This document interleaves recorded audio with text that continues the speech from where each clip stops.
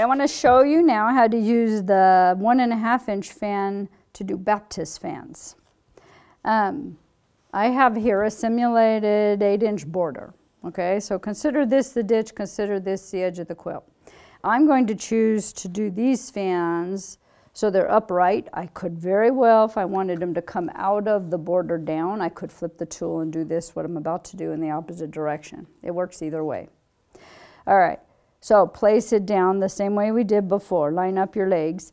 Pick your vertical line, whatever you want. If you have a straight line on your quilt, you want to do the edge of the fabric, your choice. You can always choose to quilt past that vertical line, that vertical edge line, so it's not really an issue. And like we talked before, remember, we're just spinning a circle, so there isn't really a top and a bottom of a circle. One of those, the tricks I decided, I really don't like it when my grid tape hits my batting, because I can't slide the ruler. I tend to like to manipulate the ruler quick, so I just put a piece of fabric down there. All right. I'll start about here. Again, I'm simulating that this is a seam of a pieced quilt. So I'm putting this in the ditch, okay? I'm gonna line her up because I'm actually gonna turn her on. And ditch her with the machine on, which I didn't do perfect. Okay, hit the center of your circle, of your slot, line up with the center, and up you go. Now, on these curved rulers, there's a little give in here because as we turn, we had to accommodate more of the arc. So you could pull to the front or push to the back, your choice, but you might want to do one or the other. As you come out, just make sure you're hitting your previous line. Okay. Also, as we talked before, our feet are all slightly different sizes, so we couldn't make it exactly a perfect fit for every machine. Okay, line up with the next slot. Up we go. Again, keep your hands close to that foot.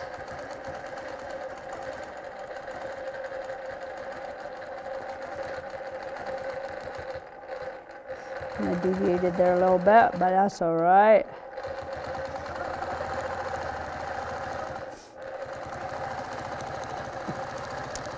Oh, I've heard others say it too, but I always say if I wanted it perfect, I'd turn on autopilot and let the computer do it. But that takes the fun out of it.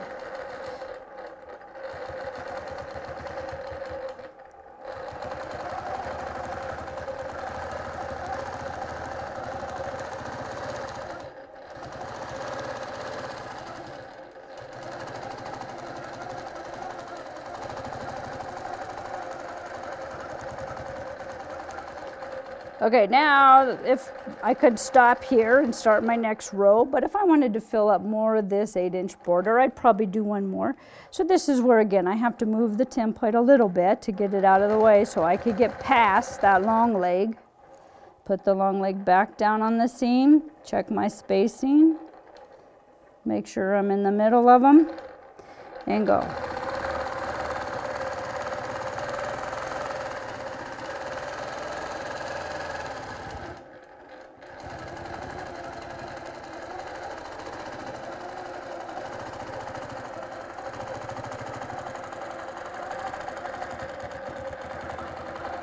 All right, stop, move it, go again.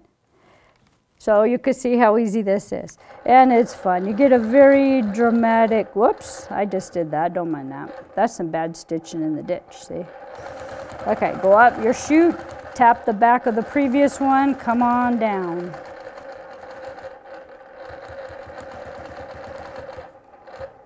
Go up,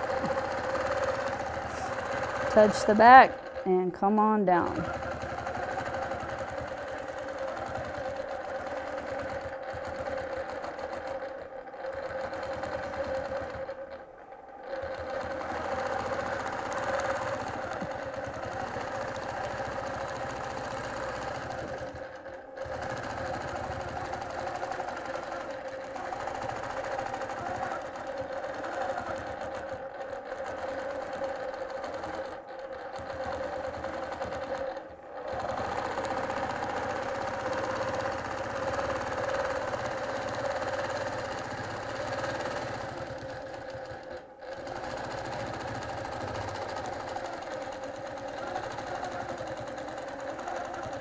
If you have a ruler foot for your machine, this is where it's nice, because notice how I'm running the template a lot on the back of the foot. So there's a little more chatter, but it's manageable. This is not my ruler foot. This is my standard foot.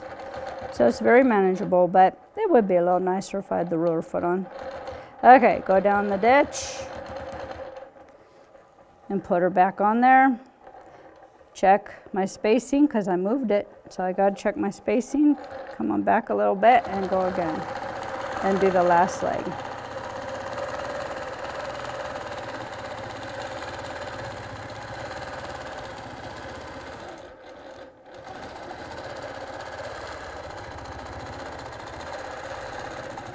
And there you have it. So you could see how fun it would be to just keep on going and build them right down the border. So this 1.5 inch one hits an 8 inch border very nicely, just as a reference. I could have gone smaller. If I had a 6, I might just stop an iteration sooner, and so forth.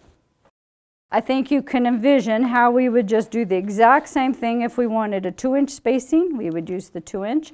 We could use either one. Probably what would decide for me which one I used would be based on how big my border was. If I needed this one, because this one goes up to a 20 inch diameter or a 10 inch. So this means this one would clearly hit a nice 10 inch border. You could probably even go 11 inch border with this one. Versus this one, since the outside is 18 inches, you could do a 10, but just know you'd be about an inch shy. Right? Because 18 inches is a 9 inch radius, so you would come within about an inch of the top of the block if it was a 10 inch block. So decide which one you want. If you wanted 1 inch spacing, then you would need both of them. You would do as we did before with the cross hatching. You'd use the first one, and then you would put down the second one and get the slots in between. So that's why we call this one, this is our fan, 2 inch fan odd radiuses. This is our 2 inch fan, the even radiuses. Not to be confused with these numbers though that are diameters, because both of them are even numbers. I have one more thing to show you. I want to show you how to stack fans to make a filler. You could do this very small. Like with the 1 inches, you could do 1 inch spacing in very small spaces, or this is with 2. You could do it very large and very dramatic. But I want to show you how to put in the second row. We just demonstrated how to do the first row, and I know you can see that. So then I went ahead and got a head start on the second row. I placed one, but let's do the next one. Okay, so what I would be doing is placing my corner right here. Then I would put her down, okay? Now, notice I don't have enough ruler to touch the back of these, so that's okay. Rotate it. This is what we talked about earlier. It's a circle, so there's no top and bottom, right? So you can rotate this on this foot all day and get the same result, okay? The same shapes, the same circles. So I need to get to my starting place, and I need to find it. So I go ahead and I rotate this around, and I grab my marker, whatever type you prefer, and I just mark these approximate places where I'm going to hit that back. Just gives me a little quick head start. Okay, it is also okay, and I have done this too. I don't always do it, but I'm going to move this out of the way for a minute. I could, if I wanted for extra reference, mark this pivot point. Like mark right here where it taps this seam, and maybe mark where it hits this seam, just as a reference point in case you pick that ruler up. You can just see it quickly with your eye. I need to stitch in the ditch down to my first point.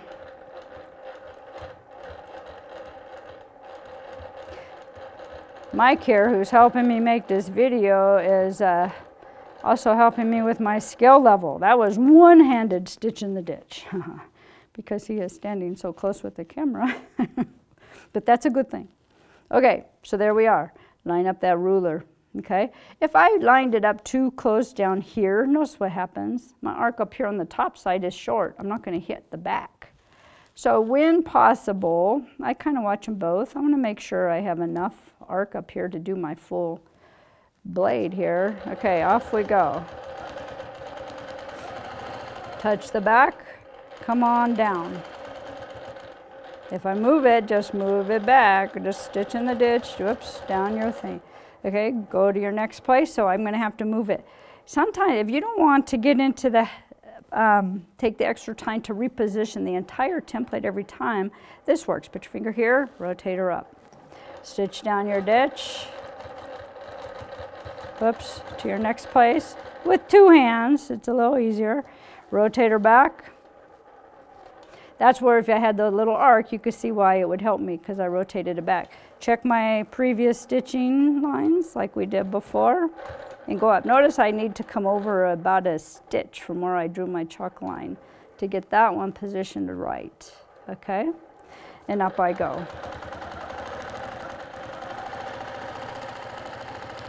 Okay, now look what happens. This doesn't always happen, and I'm sure this is because somewhere along the way I slipped the ruler or I have something out of line. I don't know what it is, but it happens. So when you need a little more arc, put your finger back down here, swivel your ruler, keep a little bit of an eye on there, pick up a little more arc. Oops, I need a little more, I didn't go far enough. And then come on back.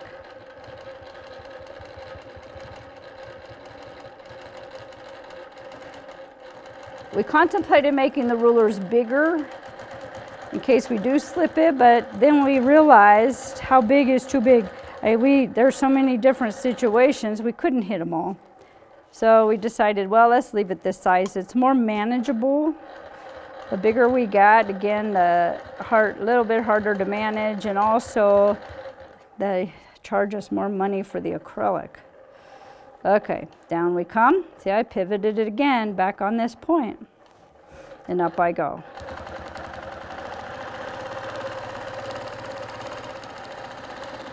See, this time I have enough arc. I don't have to move it. I just tap, come on back.